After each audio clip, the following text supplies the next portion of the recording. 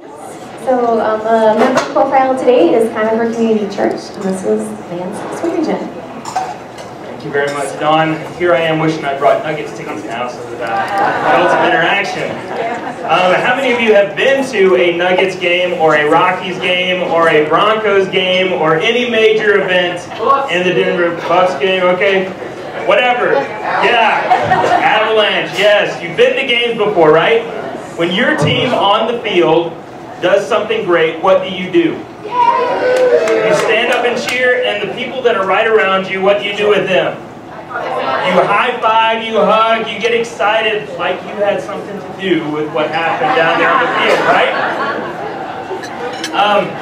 I came into town about the same time that Dawn took on the Chamber of Commerce. And it's exciting to be a part of such a vibrant community. And so, as a time of celebration, to have Dawn a part of the chamber, can we just cheer, high five?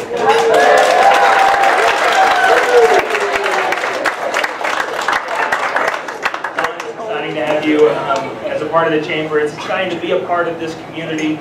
We have something to celebrate at Conifer Community Church this year that is rather unique.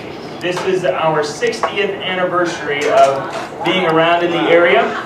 In November, we will be celebrating, and as a part of that, there will be a community celebration that we would love for all of you to be a part of. You'll have more information on that as we get closer.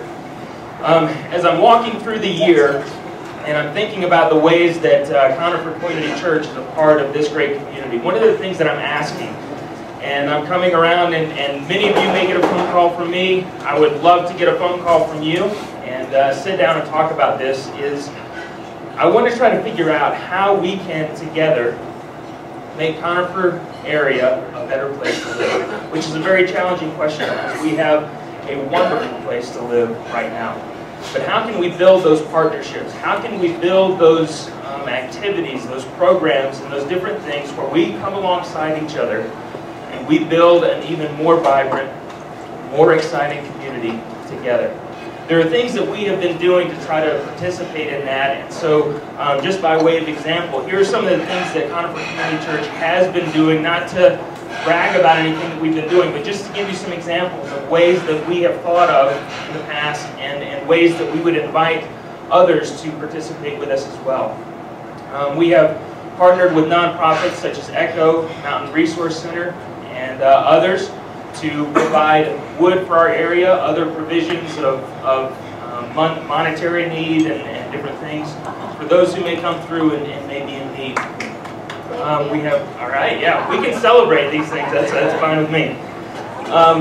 We partner with community organizations to raise funds for causes that are close to the heart of our community. We work with 285 Mound, with the Chamber, with many of you, or with Janet, for the Barefoot Bluegrass Barbecue for Joy International last year.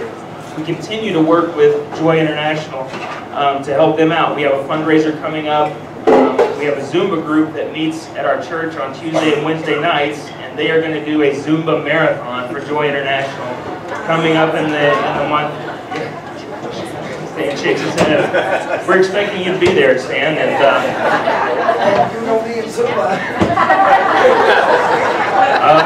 So if you are into Zumba, it's a way that you can participate with us together.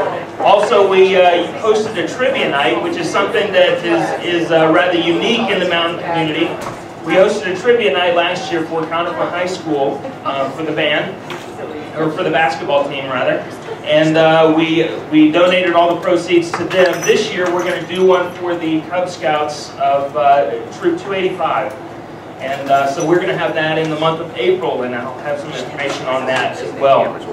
So partnering with many groups that are close to the heart of the community. And I invite any of you as well that would like to partner with us. We have plenty of space that we can open up and host some of these types of events if you have something that you would like to do as well. We plan to continue work this year, and this would be cause for celebration. I had very little to do with this, but we have plans to continue work with Impact Christmas Lighting to expand and provide more Christmas lights for the display for everyone in our community. We have some great plans to expand that this year, It's all timed out to music, park in the parking lot at the church, and just enjoy that during the Christmas season. Currently, we're renovating our children's area to provide an updated, clean, and safe environment for kids. And we always have space available for any business meetings. We have chamber lunch and learns that we host at the church. We have many other community meetings that meet there. If your space is limited and you would like to have a business meeting of some sort, we offer that at no charge to those in our community as long as the space is available on that particular day. And so we invite you. You're welcome. You're welcome. Coming up immediately in our future, we are having Easter services. I don't know if you guys have heard, this year we're having Easter again.